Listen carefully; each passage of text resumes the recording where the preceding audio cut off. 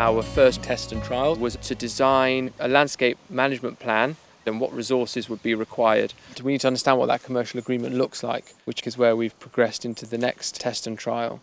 Value is the key, isn't it? That was what we were looking at, blended funding. So how do we pull together private finance and public finance to deliver a greater environmental good?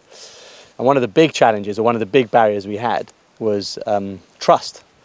And trust really is underpinned by three pillars. We identified that actually behind trust you've got education. The farmers and the corporates don't feel like they know enough about this emerging space to actually be informed enough to then have some sort of negotiation about a trade. So education is key to actually start to facilitate this space. And at the moment that education just isn't there on all sides. You've got flexibility. Farmers are being approached by corporates to essentially lock them into 5, 10, 15-year, 20-year contracts.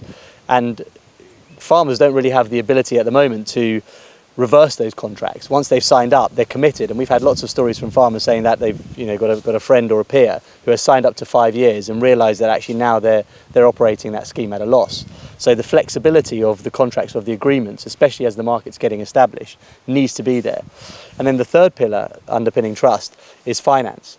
At the moment, there just isn't enough money flowing in from the corporate sector because they're not mandated to at the moment. At the moment, it's the voluntary market. And in those voluntary markets, you're investing ahead of any policy. And so it's all your risk, it's all your investment. You're putting the money forward, you're paying for the audits, you're paying for the assessments, and effectively, you're eating into your margin, while your competitors don't have to pay that if they've chosen not to invest. So if we can fix the trust model, because at the moment that trust has eroded, if we can fix the trust model by focusing on education, flexibility and finance, I think then we're going to be in a position to actually be able to deliver some really meaningful environmental impact. So these are our northern dairy shorthorn cattle. This is a suckler herd. They're brilliant for this sort of environment.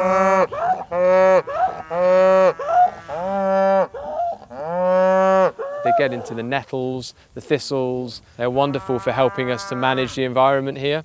If we can work collaboratively, then potentially we can, across the catchment, understand where environmental services might be best placed, where farming might be best placed. The farmers obviously know their farms the best. They know which areas are most productive predominantly, although there are lots of new ways now with satellite data and everything else. It's all very fast moving, that we're now starting to pick up areas of ground that perhaps farmers thought would be more productive than they actually were. As the sophistication of this market grows, then we might find that farmers would actually be prepared to put more land into some of these projects. There's a good reason to do that, or there's more potential funding available to do that.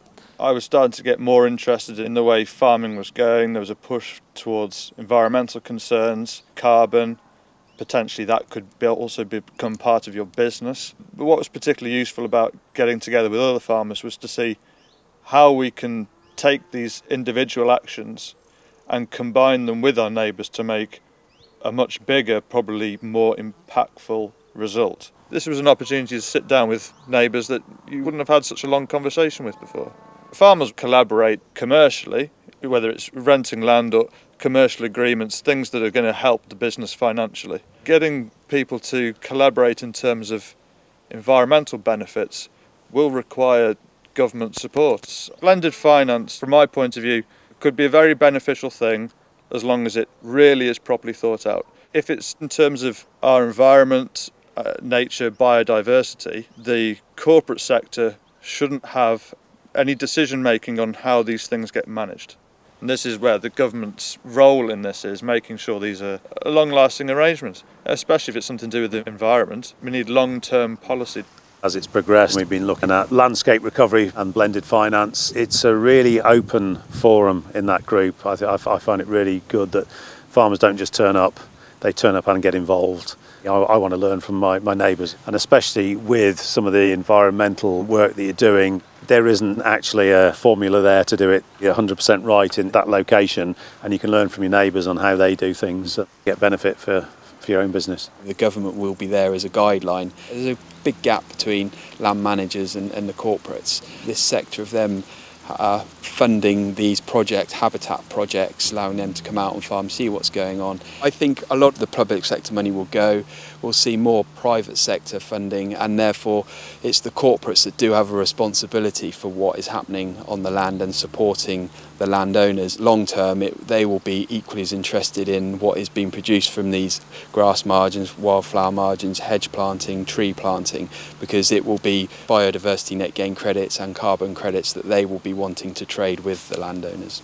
We want to do this for real, taking private finance from the corporate world and the world of the farmer, and seeing how we can bring together government money to finance those environmental services. We want to bring corporates together, we want to bring farmers together, and we want to say, what does a contract look like between the two of you, and can we actually set a heads of terms, not execute the contract, but actually can we set a legally binding heads of terms that's going to allow you to execute that trade?